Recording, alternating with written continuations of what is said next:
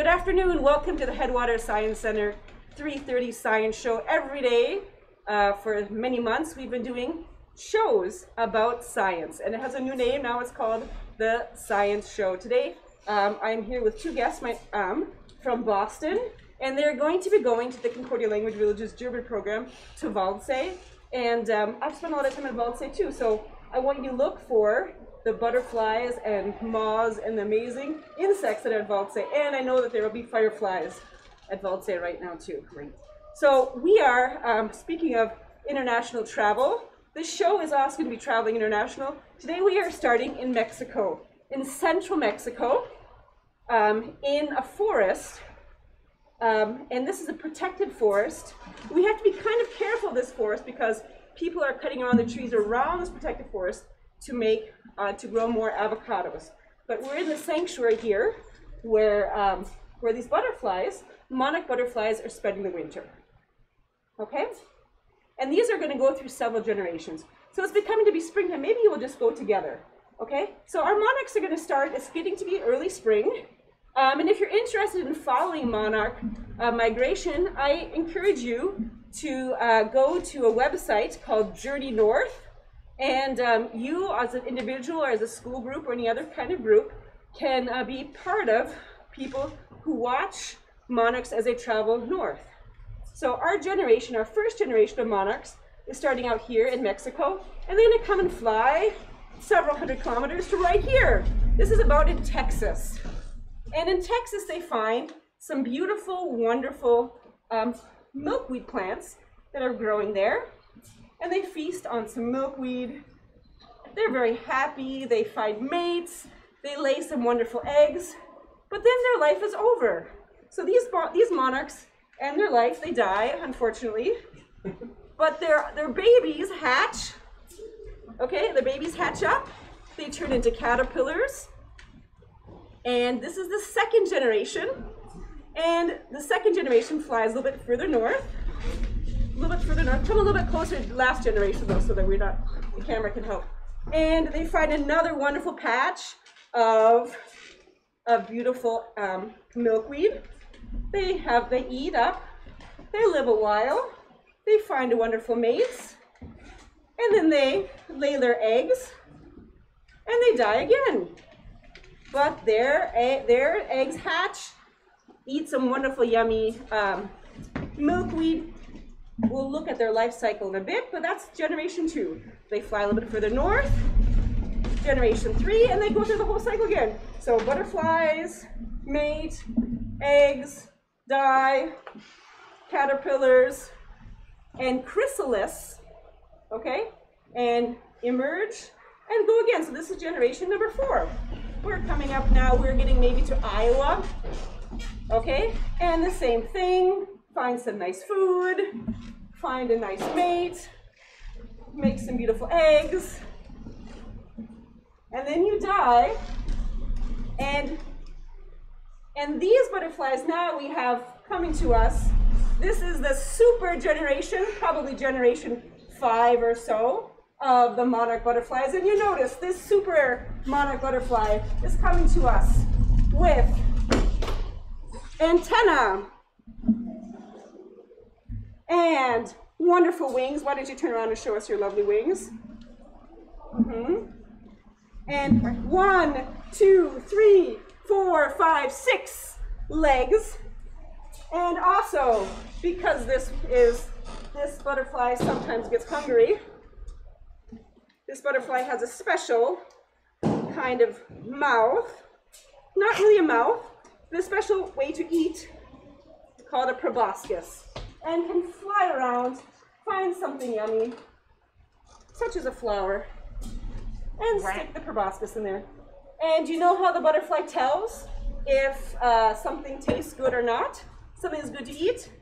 We taste with our mouth and our noses, but butterflies taste with their feet. All right, so we're going to say applause to our multi-generational butterflies. Vielen Dank, Schmetterlinge. We'll be preaching in German too. Und setzen Sie euch wieder hin. Okay, so we have our super generation of monarch butterfly. now spends a lot of time up here in northern Minnesota, maybe all the way up in Ontario or Manitoba. And then this generation, super generation butterfly, flies all the way, carried in the winds. Come on over. Flying in the winds, all the way back to Mexico to spend the winter with some more buddies. We'll let the other buddies who came down too, in a beautiful tree, thousands and thousands of them. All right, applause for our magnificent monarchs. Okay, thank you. So today's show is in honor and memory of Maureen O'Brien, who is a painter, and I invite our guests to, after the show, to go and look at our murals down on the floor. She was a painter who lived in Bemidji. She just passed away, I believe, yesterday. So we're really saddened by her loss. She was a wonderful gift to our community. It really helped us a lot. Her daughter volunteered with us for years and years and years too. Yeah, so it's a great loss. She was just an inspiration to all of us and a wonderful observer of nature. And so, in speaking of observing nature, we have here at the Science Center, I have some of them here. We also have, if you go onto the exhibit floor, sort of towards the back, close to our fish tank, our saltwater fish tank, we have a collection of butterflies and moths. And any of you who like scientific words, does anyone know the word for the family of insects that includes butterflies and moths?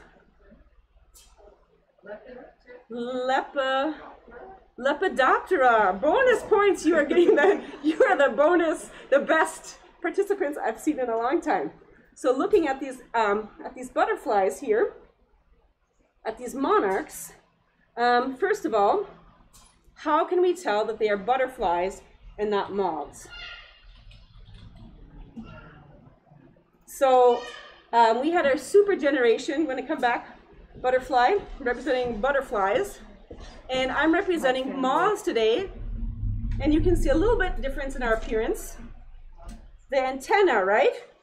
So a butterfly has antennae that are not as fuzzy and often will have a ball at the end, not always. But they're more, we can look at several examples. And moths have, almost always, will have antennae with feathery shape. And we can look at some of them more up close in a moment. Okay? Moths also are usually more active at night, and butterflies more active during the day.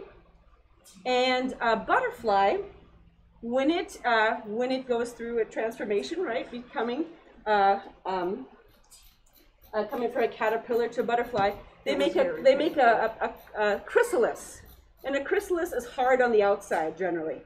And moths will have like a softer cocoon. Okay, if you think about a silk moth, right, they're often silky. All right, thank you very much. My transformation was very painful. It was very painful. I'm sorry to hear that. And maybe we'll get this up close to the camera. I should be looking at what you can see and what you can't see now. You've got me. There's a little bit of delay here. So monarch butterflies, if you look at them up close, you can tell which ones are male and which ones are female. Anybody know how to tell the difference? So I have 2 male and 2 female here. And after I'm done talking about them, you can hold it and look at it up close. But the male have sort of a spot on the lower wing. Am I holding that still enough? Yeah. And what else do you notice with the female, how it's a little bit different from the male? No, you guys a little bit. The males have the spot? The males have the spot on the lower wing. And the females? The females, typically, their veins will be wider. Okay, typically their veins will be wider. That's a little bit harder to tell, but the thing is, if you look for the spots. And I don't know if I have a good example here. We also have a look-alike. A look-alike that we can often find in North America. And I do not have an example of it, but you can, oh yes, I do. I have a picture here, and this is also, I want to give a plug to the person who made it. by Alison Barta, someone who's also been involved with the Science Center. You can see, and actually this is very nice to look at them together, a monarch, and you can look at it up closer. Yeah. Can you zoom into the monarch and the viceroy? So this is a monarch, and their wings tend to kind of go down a little bit, angle down. Yeah, you can come up close if you want, audience. And the viceroy, on their wings, the veins kind of form a line like that the monarch doesn't. So that's one thing. And you know, it's not in my mind so important to be able to identify one or the other, but I like to know these kind of facts because it helps me to really be observant and to look closely and not to say, oh, there's a butterfly, but look to see what I can tell and what I can know about them. So that was our monarchs.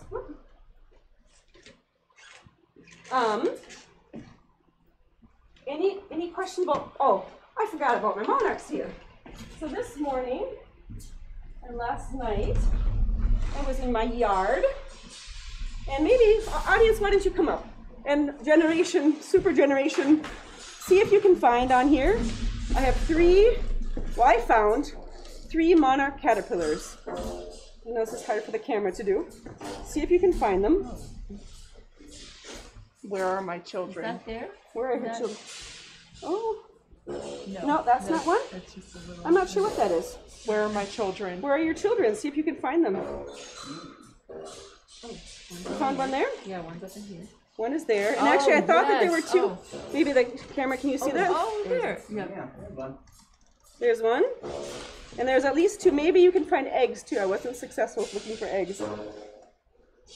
One is bigger than that one, and one is smaller than the one you found. Hopefully they didn't get lost. Is there inside here maybe? Right here? Oh yeah. This one. No? Hopefully it didn't fall off. No. There were 3. There were 3. There's a child in there. A child? Where? Where is your child? I thought I saw my child. Oh, in there. here, look at him. There's Look at my this big child. fat Oh kitty my here. goodness. Oh. My child. So you think that they're very obvious. Whoops. Whoops. What do you notice looking at them? That is my Any child. observations? Interesting Is colors. there still antennas or something? Yeah, so I think you can see there's the antenna in the front, which you can see is the front, but if you look, I don't know if the camera can pick that up, but I'll put it, hold the leaf in the back. It's actually hard to tell the front from the back. Yeah. So why would that be helpful for a caterpillar, for it to be not easy to tell the front from the back? Predators? I don't know. Yeah, so many caterpillars have that, and I think from what I've learned and read and observed, that's to be confusing, so a predator doesn't know which way to attack. They Yeah, can run away from. Yep. yeah, or so they can. Scrunch away. Yeah, and so they really like. Monarchs need to have milkweeds. Here's another one. This coloration is different, a little cutie, huh? Yeah. I did take a picture. I don't have any size, but I was actually noticed this caterpillar is noticeably larger than last night. My children. Your children have grown. Wow. And there's a third one here too, but I'm not sure where. Oh, he's right curled here. up there. Yep. You see that? So we will leave this at the Headwaters Science Center, and you're welcome to come in and visit. And maybe we'll have to put some pictures out for people who can't come back in. You'll be at Valse. You can't. But I can get pictures to your business manager. Cool. So I want to show you something else. I'll show it to the camera first, then we can pass it around to our audience. How's that looking? So, or maybe you guys can come up, I guess. What do you notice here? And this string was added by someone trying to be helpful. Oh. Is that coming out of the chrysalis? Yeah. So this is a guest brought this in for us to show visitors. This is it was a caterpillar that made a chrysalis and was attempting to emerge, but was on a tractor and fell off. And the kind person tried to help it emerge, but That's why the string, to try to hang it back up again. But didn't. But I think it's kind of interesting to see how they start out small and they pump the, you know, the fluids into their wings to make them bigger. Huh. Mm-hmm. Yeah. Yeah. If you want to look at it up close. Okay. Any other questions? I have lost my middle legs. How long is the caterpillar phase before they develop Oh, a chrysalis? you know, I should know that, but I don't know the number of days. A while, over a week. I can look that up, and you can look that up too. Yep. So I only know a few things. There's a lot more that I don't know than I do know, but I encourage you. Hopefully, this inspires people to look more. Another butterfly I brought in, this is what I've been seeing a lot in my walks around the area, is this yellow and black butterfly. Has anybody seen one like this before? I think it's about 2 weeks. About 2 weeks? Yeah, I know it was over a week. And then how long are they in the chrysalis? It's a while too. So it's several days. Yeah, a little less than a week. This is a swallowtail, a tiger swallowtail. And this is a male. But keep your eyes out for females too. They'll be very similar, but will have more blue on them. Yeah. Okay. You can look at them if you'd like. And I also wanted to show you some examples of moths. And like I said, we invite you to look at more on our exhibit floor. Maybe I'll come up close and just pick on one so you can really see the antenna, the fuzzy antenna.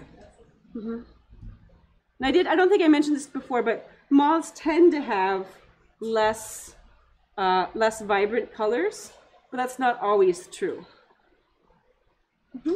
So why do the butterflies have vibrant colors? What's the benefit of that? You know, I'm not sure. That is a good question. So usually it's a signifier of being poisonous, or it's a display thing for mating. I don't know what butterflies are. Right. With the monarchs, because they eat milkweed, they build up a poison in their body. And I wrote down the name of the poison, but it's similar to digitalis. So don't eat monarchs. It's not good. You know, if you eat too many of them, it could make you very sick. I wrote down, I like to learn new words. And it's called cardiac glycosides, are the name of the poison in monarchs. So that's for smaller animals than humans, a smaller amount would be poisonous. And viceroys, I believe, are not poisonous. They eat other things, and so they copy the monarch, and they look so similar that a lot of creatures are fooled and will not eat them. As I understand it, the milkweed is not all that nutritious, and so monarchs put in a lot of work to become poisonous, and then the viceroys just get 99% of the benefit with none of the work. Yeah. And I've talked for quite a while. I'm excited about this topic. We can talk quite a bit more. I did want to bring in a couple more things that you can observe. So I was down near the Mississippi River this morning, and this is a thing I usually keep in my canoe because my dog is good at sitting on it. It's nice and warm and cozy for her. But what happened here?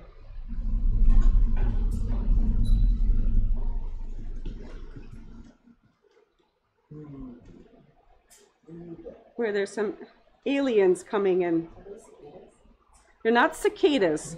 We are just south of the cicada, north of the cicada line. We don't have any cicadas here. That is a good guess. And they have a similar strategy of lots of them emerging at once. And they do spend a lot of time. These are similar to cicadas, where they spend many years in their larval stage. They are. This is one of my favorite animals to see this time of year in Minnesota, because when I see them, I know there are going to be fewer mosquitoes. These are dragonflies. So dragonflies, if you can see, change the camera so quickly. On that white poster, and they're not to scale, there is a dragonfly larva, and they live many years, could be up to 7 years depending on the type of species, underwater, and emerge when the mosquitoes hatch. And if you look closely, you guys can see there's a little hole in the back. A little hole on the back there where they've climbed out and they turn into dragonflies. Yeah. All right. Well, I could talk for hours about insects, but I think I've shared with you enough. Come on back to our 3:30 show every day. Every day we've been doing something different. We're very proud of that. Our hours now that it is summertime, we're open every day of the week from 9 to 9:30 to 5 p.m. except on Sundays when we're open from 1 to 5. Any other questions out there? Oh, there's more. What? Oh yes, more to say. Beltrami, and thank you very much to all the members of the Beltrami Electrical Co-op, including myself, who participates in the Roundup program, where when you get your bill, you can choose to make it a nice round number, and the extra cents goes to support community programming. And another advertisement here, I wanted to talk about some of the great things we have in our store, if you're interested in the life cycles of insects and other invertebrates. We have, and I think these are kind of cool to check out too, the life cycle of a mosquito. You can see the raft of many mosquito larvae and how they grow bigger and turn into our mosquitoes. And also the life cycle of an ant. And we often also have life cycles of butterflies. So also check out our store. You can get these fun little butterflies that you can use. This is one of our favorite here too, a pencil topper, or you might want just one to fly on your finger. Or if you're going to Valse and you wear a name tag at the Concordia Language Village, maybe you want one to hang on to your name tag string. Extra plug for you all. Okay, well thank you. Oh, one more thing before I go, I cannot stop talking. A celebration for today is our founder, Laddie Elwell. It is her birthday today. So happy birthday to Laddie Elwell. Thank you, everybody. I look forward to seeing you next Sunday. And my colleagues will be giving other presentations every day between now and then and after that.